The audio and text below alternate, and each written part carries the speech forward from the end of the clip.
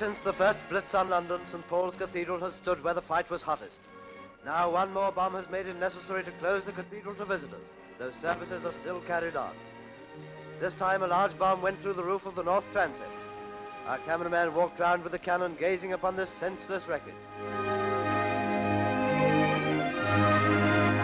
The occupant of a bed down below had an amazing escape, suffering only from shock. We all ask ourselves if it is too much to hope that St. Paul's will survive the Nazi vandalism.